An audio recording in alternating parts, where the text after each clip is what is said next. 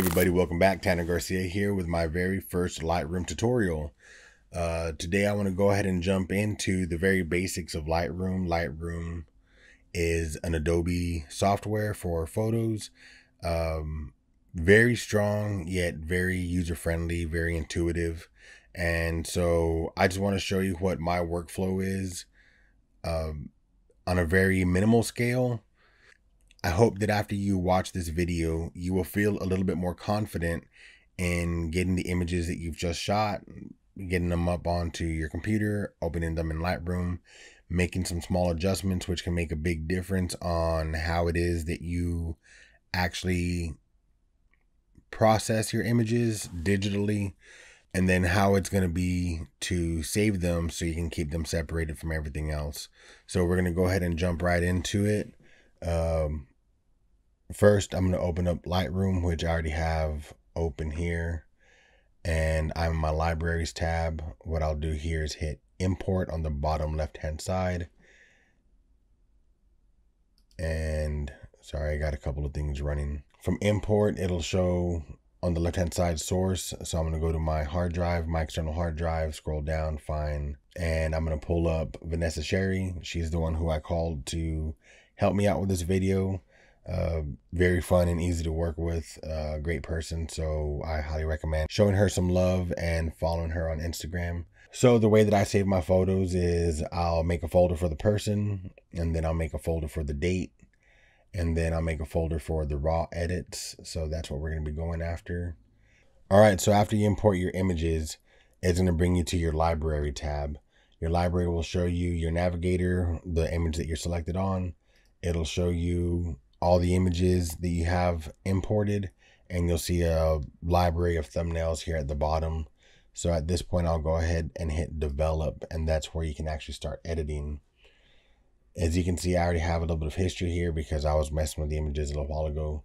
But the first thing I like to do is start going through my images and narrow it down to what images I'm actually going to be working on. And so I do this with two different steps. You can do it however it is suits you best. But so if I just hit my arrow key to the left or right, depending on which way I'm going, I'll find the first image I want to work on. I like this one. So from here, if I want to flag this one next to the number of the image that you're on, number 4 in this instance, there's a little flag icon. It's kind of hard to tell. If I come over one image, you can see the little white speck there. Or I can, let me go and uncheck that. The other thing I can do that makes it easier for me is I use the hotkey, the letter P on my keyboard. Hit the letter P and it flags it. If you want to unflag something, you hit the letter U for unflag and it removes the flag. Keep going through, find a couple more images that I want to play with today, and hit P for a flag. I like that one. And last but not least, I'll go with this one right here.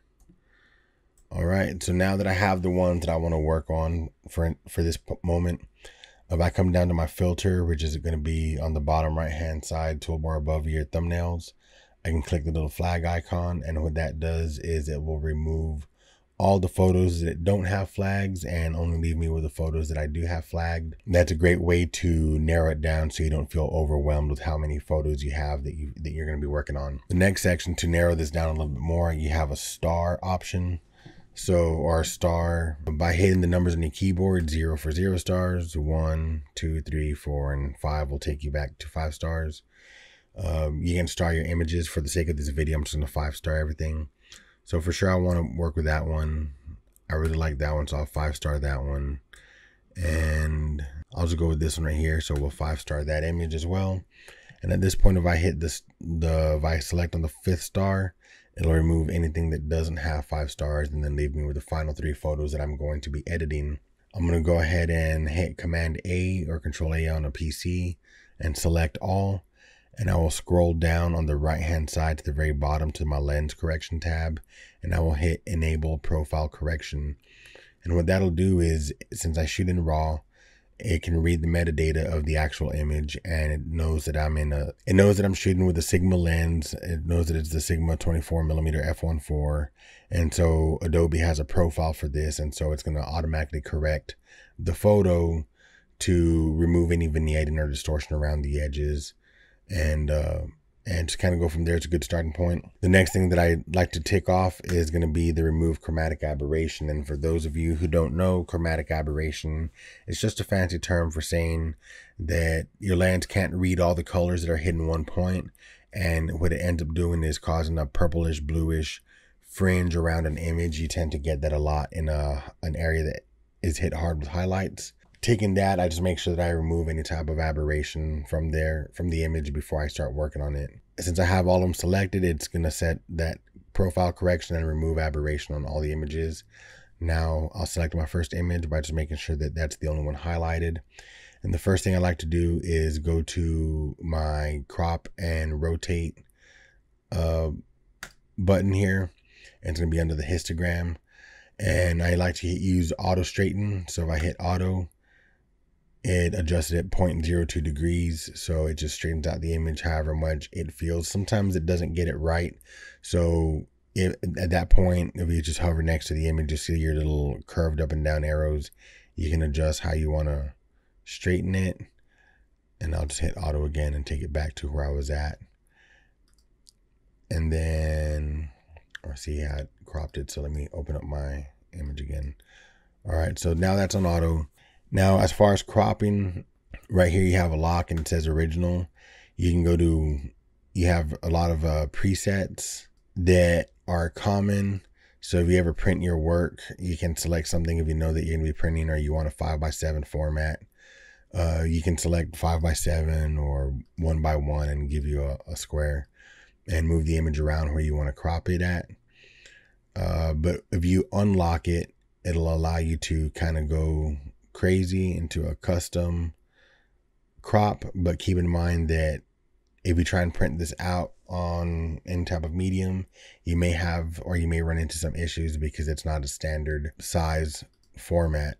So I'll go ahead and lock that back and go back to original and click off of there to take those grids off. Now the next thing I like to do is under your color tab, I'll go to auto, and what that does is Adobe will read everything on the image and say, hey, we think these adjustments would work great for it. And it's a really great starting point. So it lifts shadows, it lightens your dark spots, it dims your light spots. And then from here, we can go into a little bit farther. If I want to adjust my exposure, if I want to bring it all the way down, if I want to bring it all the way up.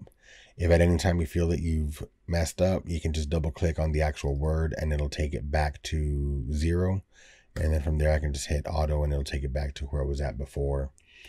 And so from here, I'll go ahead and maybe bring my exposure up just a hair and then start messing with my contrast just a little bit.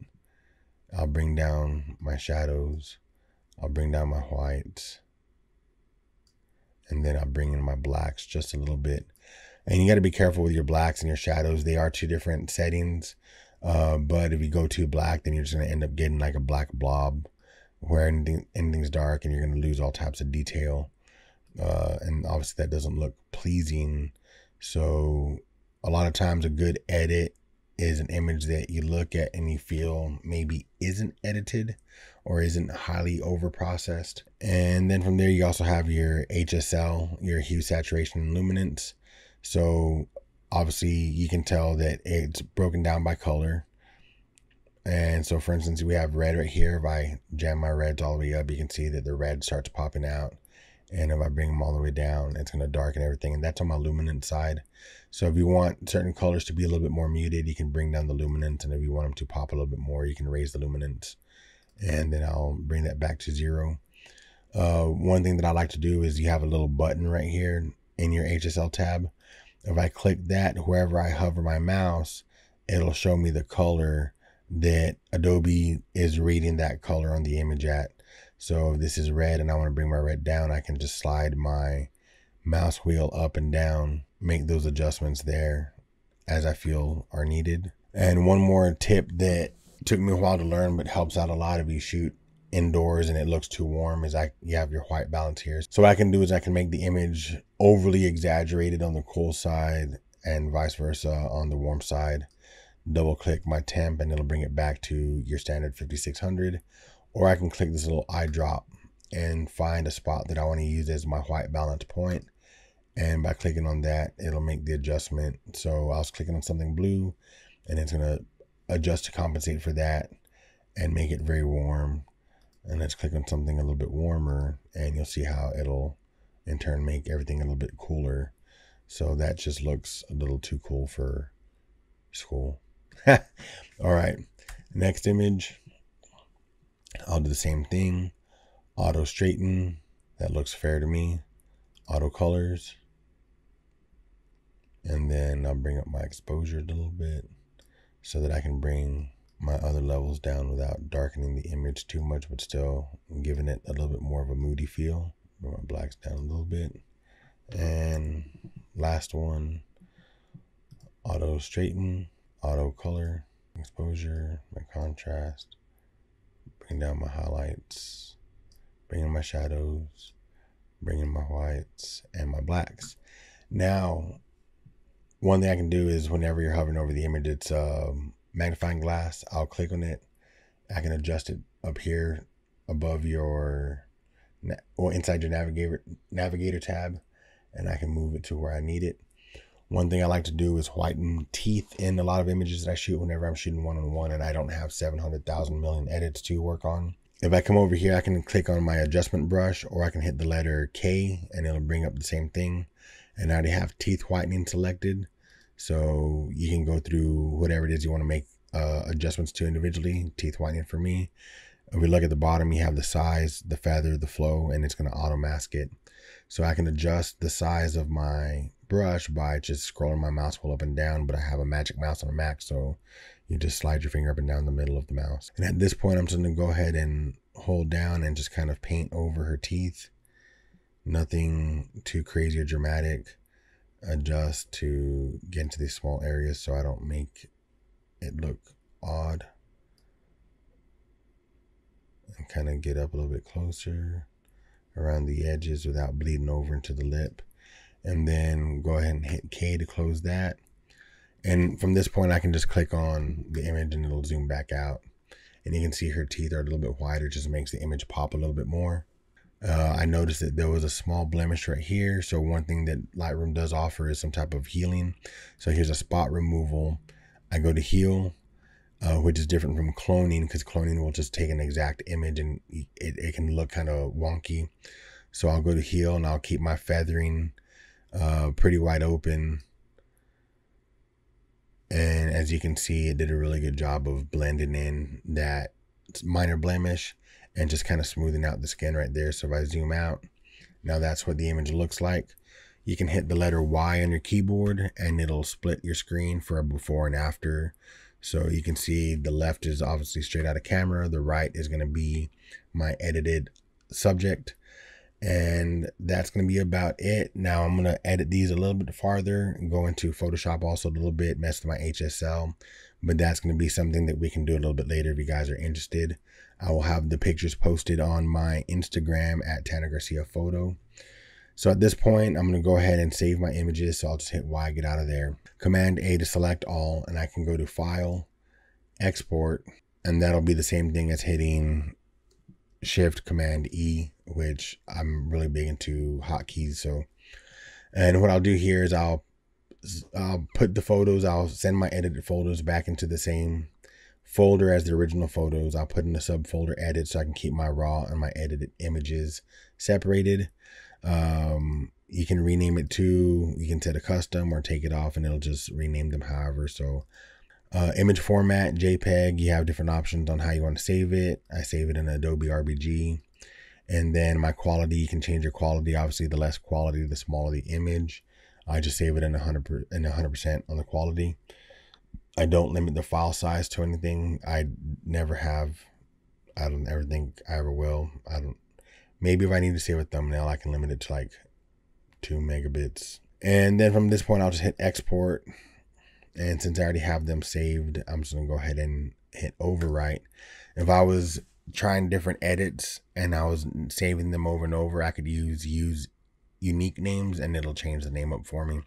So once these are edited, they'll get exported. And then from there, you can transfer them, post them on Instagram, transfer them back to your phone, upload them to Dropbox or Google Drive, whatever it is that you use. And if you have any questions, please feel free to leave a comment in the comment section below. Don't forget to like and subscribe, and follow me on Instagram at Tanner Garcia Photo. I hope to see you guys next week when I bring you another tutorial. Peace. I need something from you, and I need something new. Oh, I got things to prove to you, and I know what to do. Oh,